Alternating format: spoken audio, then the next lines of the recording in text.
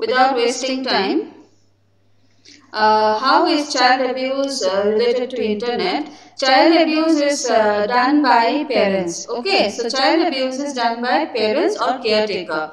Now from the picture itself you can see the caretaker or the mother, whoever he or she is. So what happened?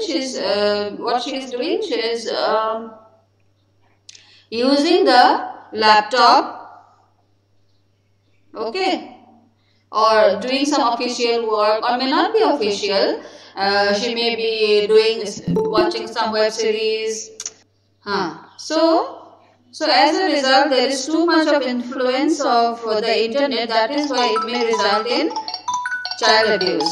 Okay, so it results in child abuse. Then characteristics of women at risk for child abuse. By looking at the women, how can you know that there may be risk of child abuse? Any idea? Can anybody share anything? Okay, characteristics of women at risk for child abuse. So women who are single, I told you already in the previous class, women who are single parent, they have to handle. Can you see this picture? The single women is doing so much of thing, okay, cooking, washing, office work, everything. So, and then this can be one character. This can be one character where you know that the woman is at a risk of committing child abuse, okay. And then again, if the age is too low, if the mother is of less age, say a teenage mother. Have you heard of teenage pregnancy, teenage mother? So this may be a cause for child abuse. And too much work at workplace. She is a working woman. If she is a working woman, all alone, single-handedly she has to do all. So work stress, because of work stress, they may they may divert the stress to their children. Or okay, and then can you see this picture?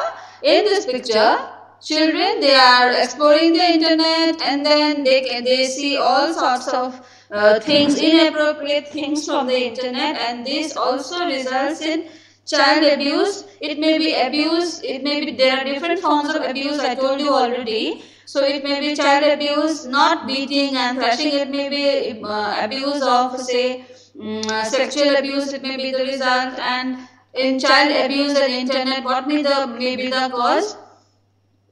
So because the caretaker is too much busy with the internet. Internet is so many things. Internet means games. Internet means social media. So many things. So because of that, they may not give attention to the children. So it may cause negligence or neglect or emotional abuse. Do you understand? So now let us see the role of a nurse in child abuse. This is more important for us to know what is our role. Just by knowing what is child abuse is not enough.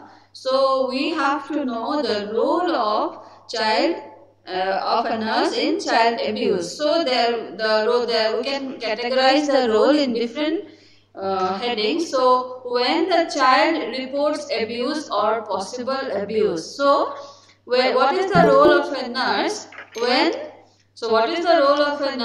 the child reports abuse or may present possible abuse? The child may not directly report abuse, but the child may show chances of possible abuse.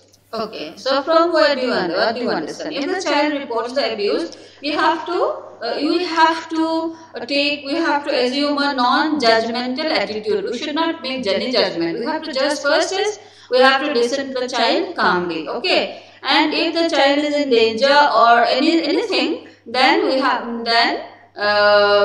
to provide protection and comfort. Make the child comfortable first. Then only you have to ask question. Okay. Then suppose the child is a very cold weather and the child is wearing inappropriate clothes. So make the child feel warm, give something to eat, make the child comfortable. Then only ask questions. But before asking, you have to listen to the child calmly. Okay, make sure that the child is not in physical discomfort. So you have to see that the child is not in any kind of discomfort. Then do not ask too many questions. So from your knowledge of psychiatry nursing, you must be knowing that we should not bombard any child, anybody in mental distress. We should not bombard with our questions. Okay. So we have to ask questions slowly, maybe one by one. Okay. Not all together. First ask the question, wait for some time and listen calmly. It is not an examination that the judge will ask a question and she will, like a viva, the child will answer you very quickly. Not like that. Okay. Then contact the appropriate authorities to report abuse. Abuse is something which becomes a legal affair. Okay. So abuse is a legal affair and we have to know where to complain. The nurse is supposed to know where to report the abuse. Okay. And then after all the legal proceedings are complete, the child must be taken to the therapist. After legal proceeding, everything is completed, the child must be taken to a therapist because the therapist will best know how to handle the child, what care to provide. First is care, then only questions. Okay, then make necessary arrangements to protect the child. So, if the child make necessary arrangement means what? If the child is with a caretaker who is abusing the child, then you have to try to remove the child from the abuser. Okay, by any method, maybe judicial custody or maybe sent to a care home or something. Okay. Next. So first is when the child reports abuse. Next, the medical evaluation. Then we have to do the medical evaluation. The medical evaluation of the child, what it should contain. Okay? Who will read out? Yeah, Fiba Sinkli, please read out. Please read out this line. The medical evaluation consists of obtaining history of injury and physical examination, a trauma actual survey, a bleeding disorder screening to be done, physical examination of siblings, mobilized child abuse management team, a behavioral screening, a developmental screening for infants and toddlers. Okay, thank you. So from this, what do you understand? What medical evaluation you have to do? You have to not only you do not have to only examine the child, but you have to examine the other siblings of the child also to see that whether there is a pattern of abuse at home with other siblings also. Then have to take x-rays to find out if there is any fracture, if there is any healing fracture or any injury. Then obtain history of injury and physical examination. So we have to first, for any evaluation, first is what? First is history taking, right? Then only physical examination and history taking. Then history of injury, the whole body should be examined for any history of any suggestion of injury, okay? Then physical examination of the sibling. So I told you already. Then mobilize child abuse management team. So in every city, in every place, there is a child abuse management team who takes care of the children who are being abused. So that one we have to mobilize. We have to see when the examiner, when the doctor and the team is satisfied that this is a case of child abuse, then the child abuse team has to be mobilized. Next, a behavioral screening. So all of you know what is mental status examination from psychiatry nursing? Yes, ma'am. So Yes, ma'am. yes, very good. So mental status examination is not only for mental status examination is not only for adult, but it can be also carried out for children according to age. So behavioral screening has to be done. Also a mental status examination should be done to see whether this abuse has affected the child mentally also. Okay. Then a developmental screening for infants and toddlers. So a developmental screening means what? So you already have got classes on growth and development. So developmental screening for infants means whatever is expected for the infant at that age or toddler of that age to do, We have to see, we have to screen to see that whether the children can do all the activities or not. Okay, number C is doctor's role in assessment and management of sexually abused children. Now, if a child is sexually abused, then what is the doctor's role? Take a full medical history without details. Can you tell me why without details?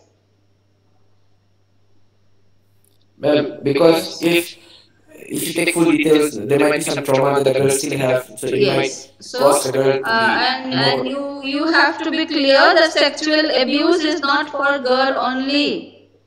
Okay, Manasseh? And the class, sexual abuse is Yes, not ma'am. only for a girl, it may occur for any child. So we Yes, have ma'am. to forget, we have to remember that any gender child may be affected by sexual abuse. So whatever it is, since sexual abuse is a different kind of abuse, so we will refrain from taking details. We will just ask and examine. Okay? Okay. The next point. Complete physical examination. Next. Collect medical legal evidence less Yes. than 72 hours. What is the importance Do of this further hour? investigations. Can you tell Explain me? findings to parents. Yes. Next. Ensures safety of child. Next. Arrange referral and follow-up treatment. Okay. Thank you. See, in this one, in point, yes, tell. Okay. So point number 3. Point number 3, collect medical legal evidence less than 72 hours. Can anybody in the class tell what is the importance of the 72 hours?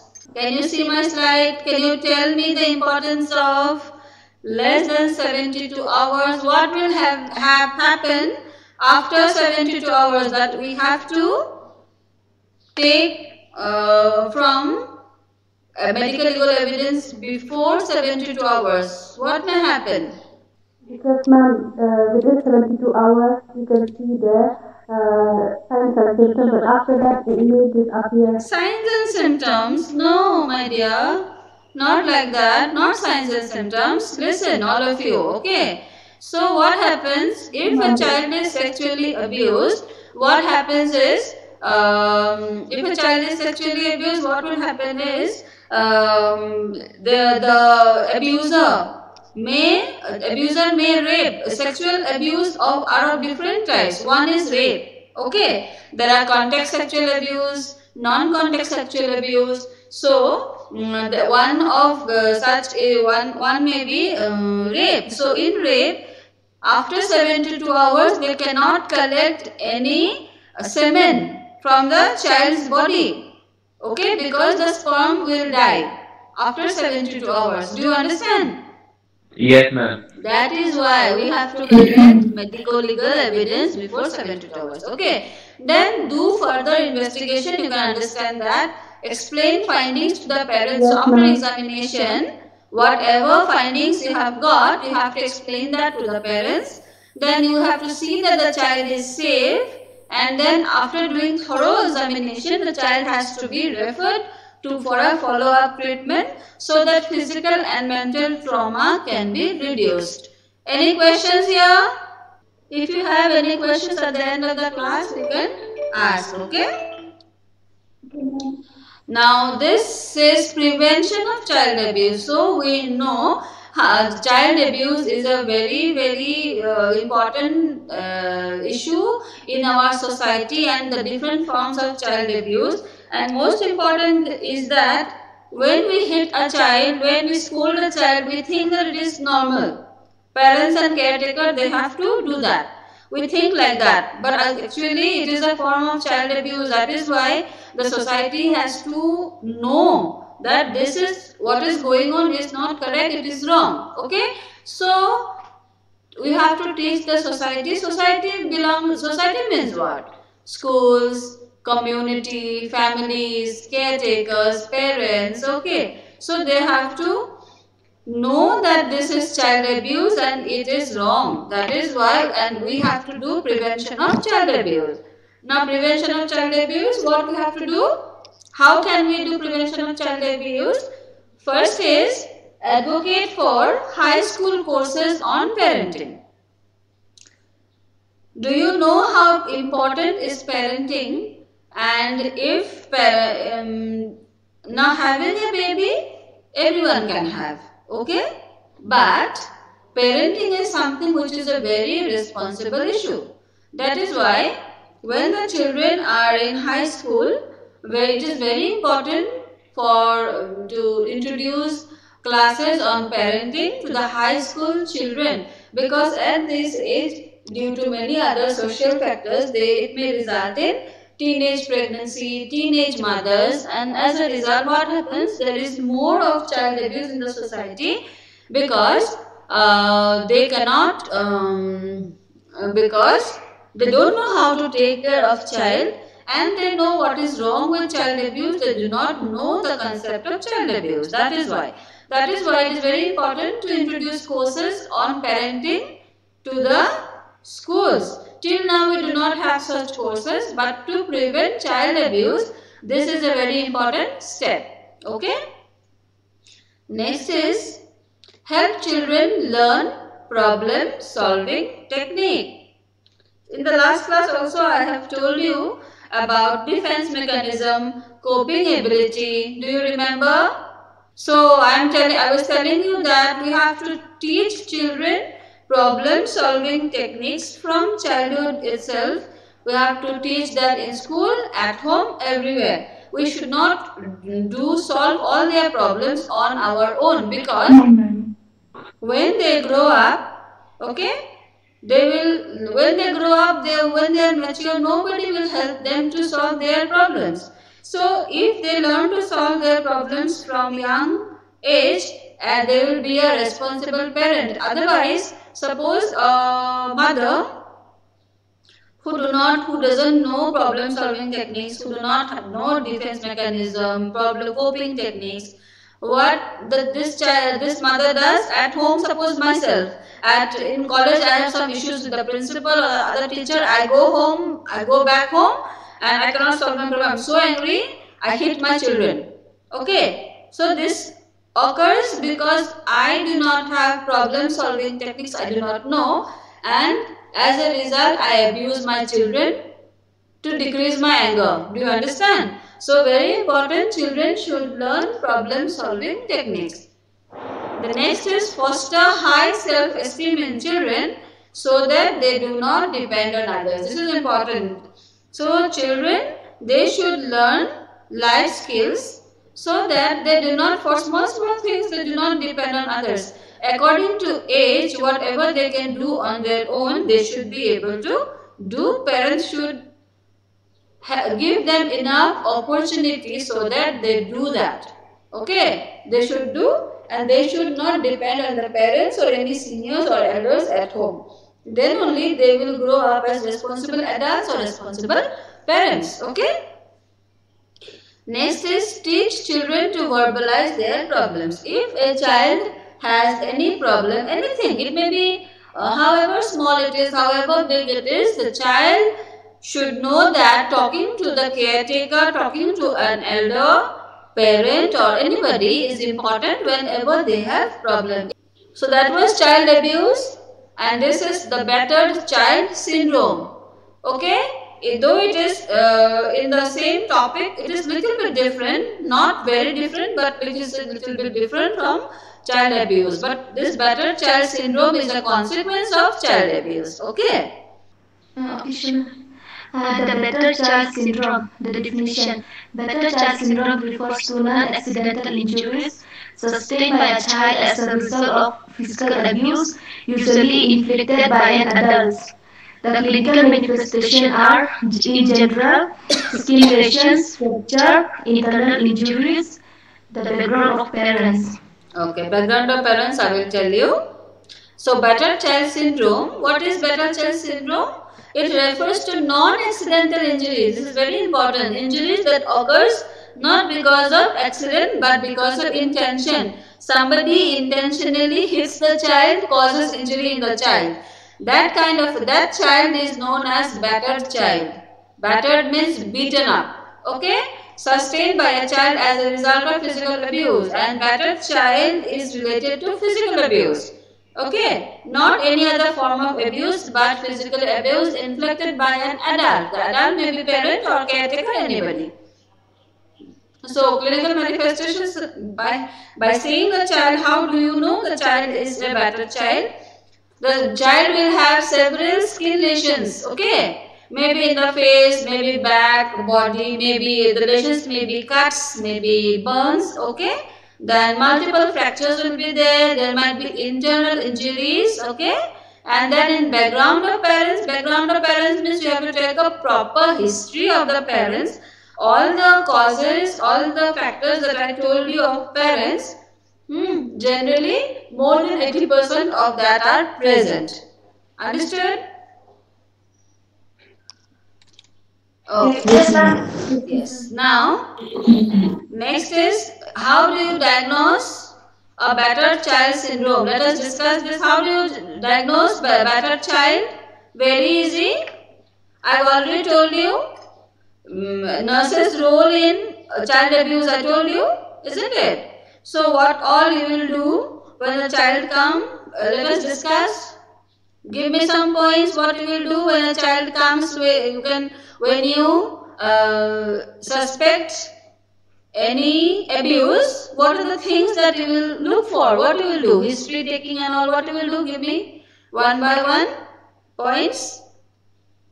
Yes, first Alka Trishita, please tell me what you will do as a nurse if a child, you suspect that the child is undergoing abuse. What you will do? How you will diagnose that? How you will diagnose? I'm asking you about the diagnosis. Remember that, okay? How you will diagnose? How you will make sure that the child is really undergoing abuse? Ma'am, we will look for signs of physical abuse, so physical examination. Okay, thorough physical examination. We will look for what in the examination? Any marks of burn or bruises, or any skin lacerations, okay, or lesions. Fine. Okay, understood. Then IB? Yes, ma'am. What else? So Alka has told about physical examination, look for skin lesions, everything. Then what else? With what else can we diagnose a physical abuse? Mental status examination. Mental status examination. It is not directly related, but it may be related. What else? Behavior of the child. Behavioral screening. These are all together. It will come later on. First, what you will do?